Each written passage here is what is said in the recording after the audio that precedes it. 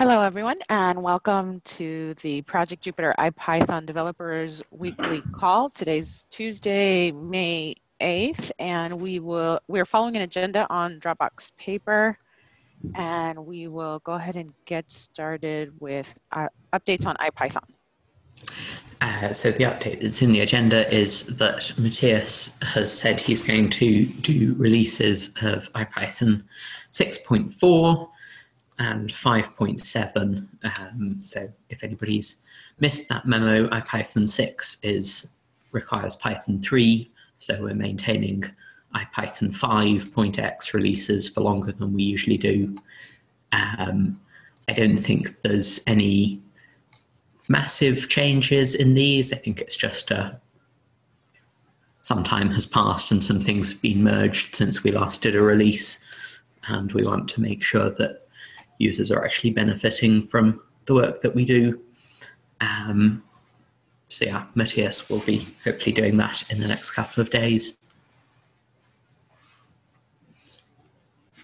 And then similarly for Notebook, version 5.5, the release candidate has been out for about a week and there haven't been a lot of problems reported with it. Hopefully that's because there aren't many problems and not just because nobody's tested it, but you never know. Brian mentioned a file descriptor leak, which as far as I know, nobody has attempted to reproduce yet. I'll hopefully try to have a go at that before releasing it, but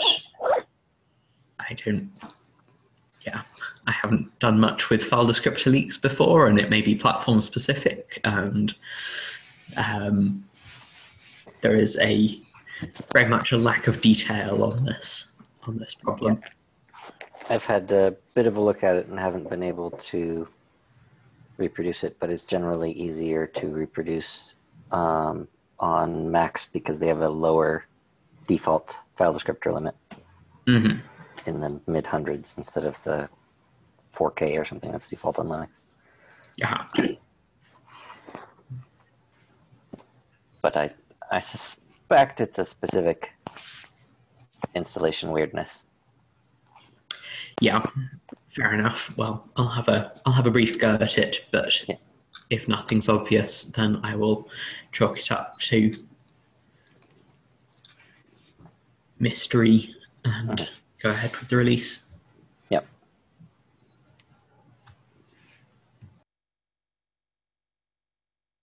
All right, anything else on Notebook or Python before we move on?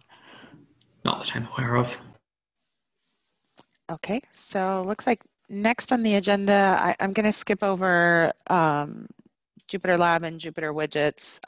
We can catch those in the miscellaneous section if anyone has any updates or things that they want to talk about related to those, and move on to services. It looks like, Peter, you have some notes there. Yeah, just two small heads up. One is still working on documentation for the Docker stacks. There's a PR open about the contributions section of the doc.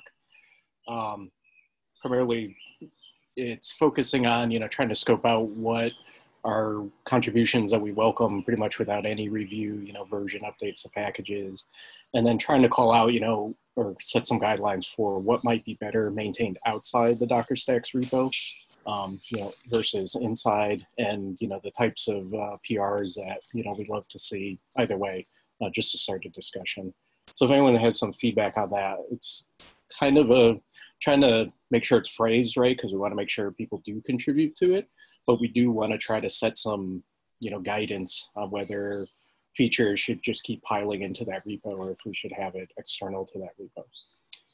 And then the second thing I wrote there was just, I posted on the mailing list, I think it was a little over a week ago, that I was going to go clean up some old Docker images, and I've done that.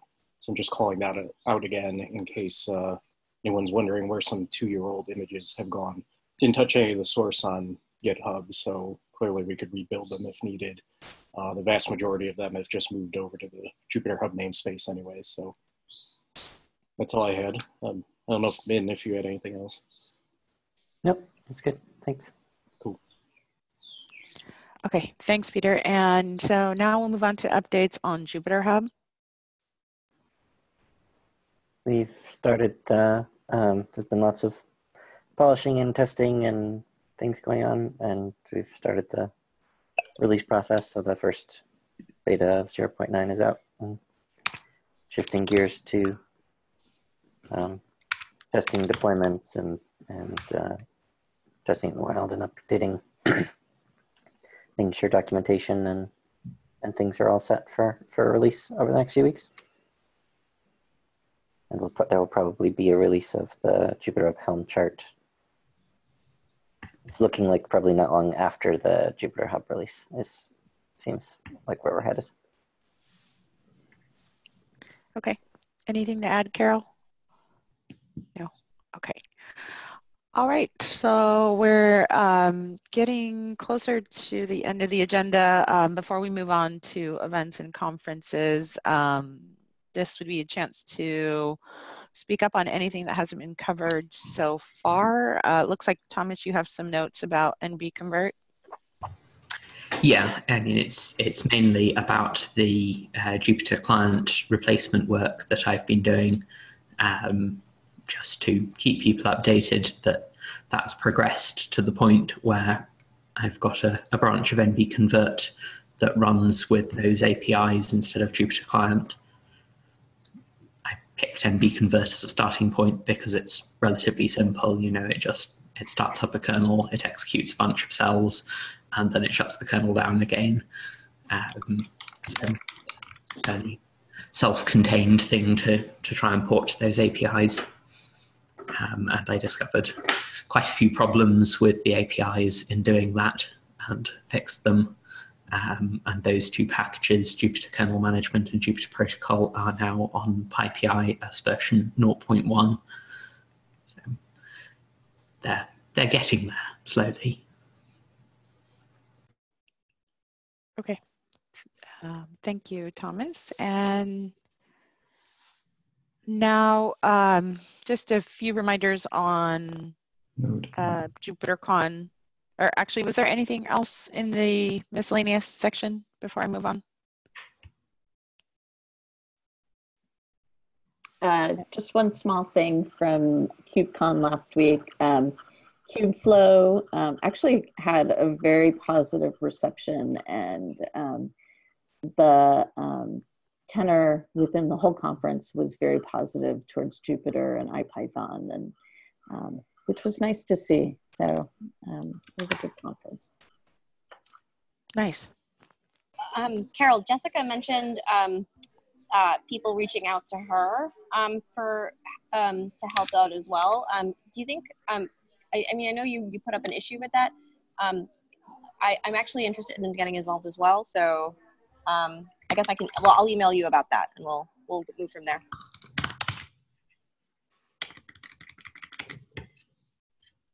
Carol, you're muted. Sorry. No. After the red eye, unmute and mute. Jessica, all you need to do is just jump into the issues on the Kubeflow repo, and you can help any way you want. Perfect. Okay, great. So just a few reminders on JupyterCon. We have two deadlines coming up. One, the pricing for registration will go up after May 18th. And also we have the student scholarships applications, which are open through the middle of June.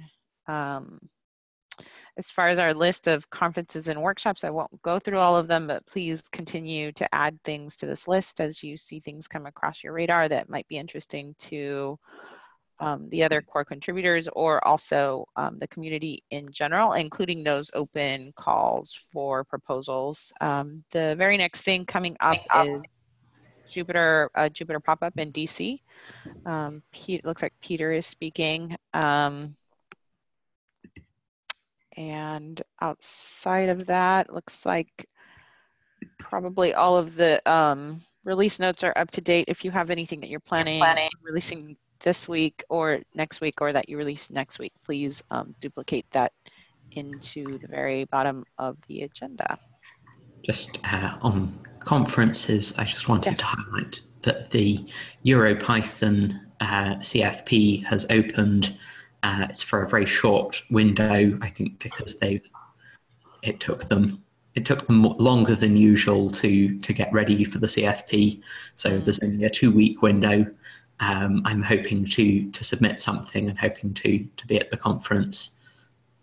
That's in Edinburgh at the end of July. Okay. Very good. Anything else from anyone before we go ahead and close out? No? Okay. All right. Well, great to see everyone, and I hope you have a good rest of the week.